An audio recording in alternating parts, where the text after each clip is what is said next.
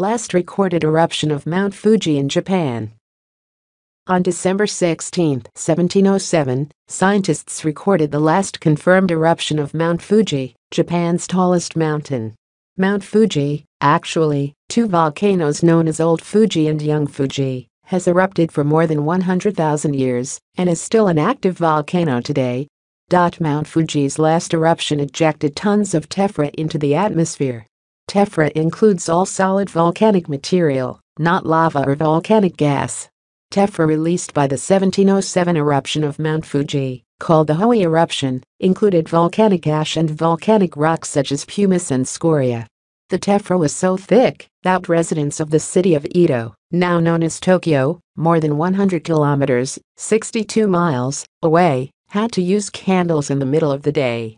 Although there were no deaths directly associated with the Hoei eruption, many people did lose their lives as a consequence of Mount Fuji's volcanic activity.